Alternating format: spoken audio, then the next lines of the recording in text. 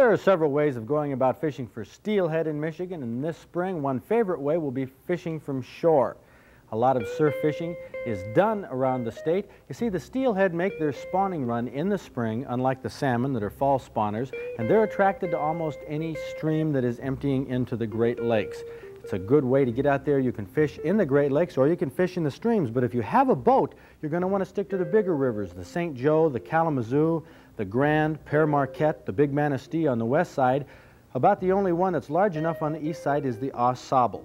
But there are quite a number of good steelhead streams around the state, not navigable for larger boats, but they're dandy for fishing from shore. Now, again, standing offshore, getting out in the water with a pair of waders casting into the surf is one good way, but also fishing in the streams. Now, there are three favorite streams of Gary Marshall's. Gary works for the Michigan Travel Bureau, and he prefers the Platte River off Platte Bay, fishing along the Sandbar, Whitney Drain, and Lake Huron just above Au Gres, called Singing Bridge, Whitney Drain. That's excellent. And for the UP, Thompson Creek is a good bet. Now, these are Gary Marshall's favorite hot spots. He says you can catch them there. And he also has a number of tips and techniques, and he's going to share them with us right now. Well, normally what I wear is I wear the red wool for my hunting outfit, and I also have a pair of insulated underwear. So I have my insulated underwear, I have my red wool pants, and then I put the waders over it. And unless it is raining hard or snowing hard, or if you take a little bit of water over your waders, you'll find that this will probably be warm enough to weather any of the icy, chilly, cold water at that time.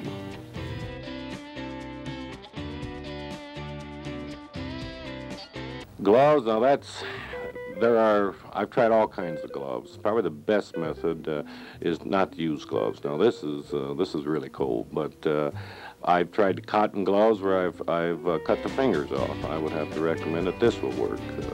Just a pair of old brown, inexpensive cotton gloves with the tips of the fingers cut off will kind of keep the wind from letting your hand.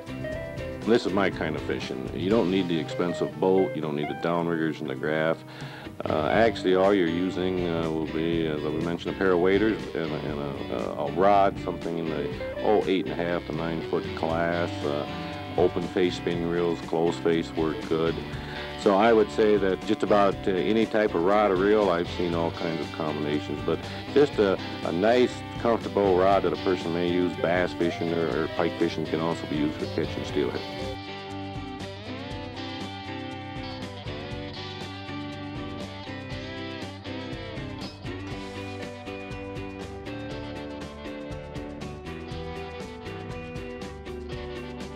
With the terminal tackles, when you talk about main line, you're going to be running this the line that is on your reel.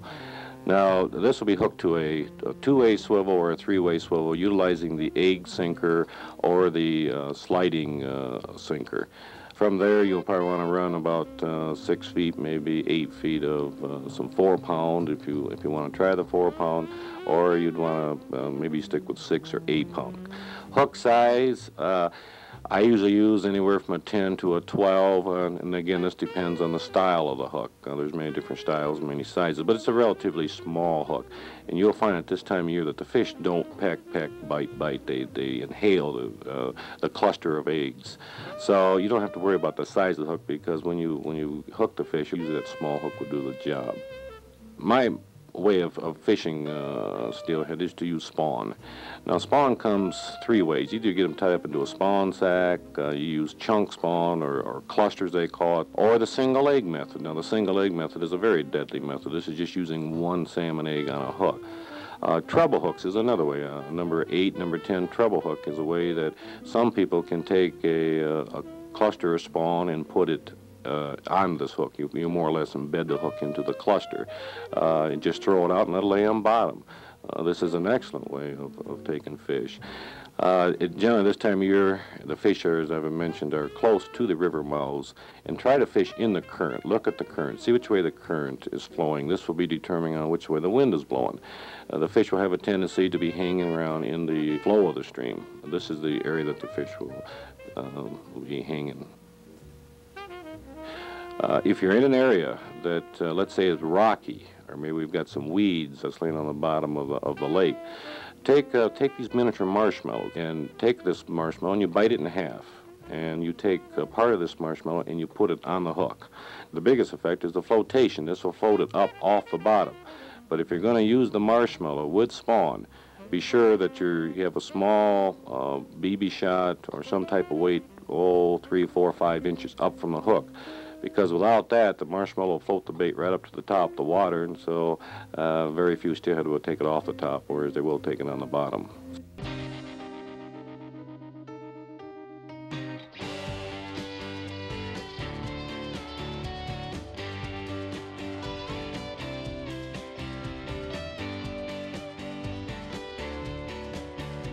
Steelhead of size anywhere from 4, 6, and into November. Now we're going to be talking, especially at Platte Bay, we're going to be talking steelhead up to 18, 20 pounds. And you may be just sitting there holding your rod. There are people that will put them in rod holders. I prefer to hold my rod because I want this fish to come in and grab it. And it's almost like you've hooked into a torpedo or a small whale, because when they hit it, they're on immediately. They're out of the water, they're on their tails, they're jumping, they're splashing, they make some fantastic runs.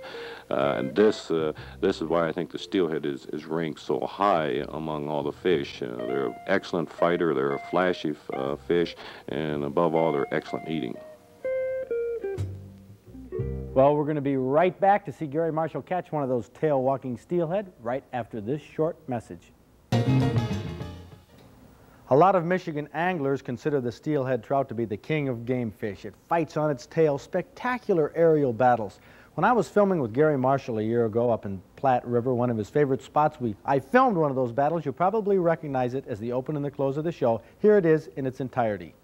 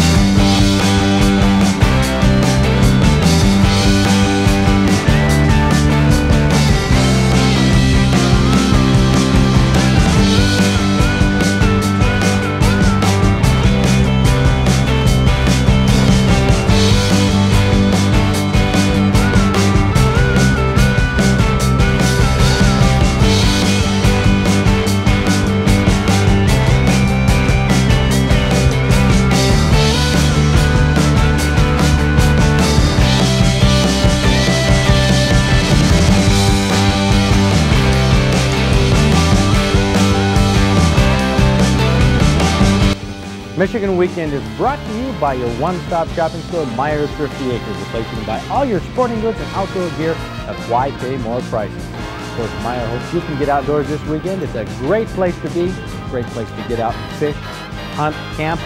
Next week on Michigan Weekend, we're going to talk about bass fishing, some spectacular bass fishing footage. So join me, won't you? Next week, right here for Michigan Weekend.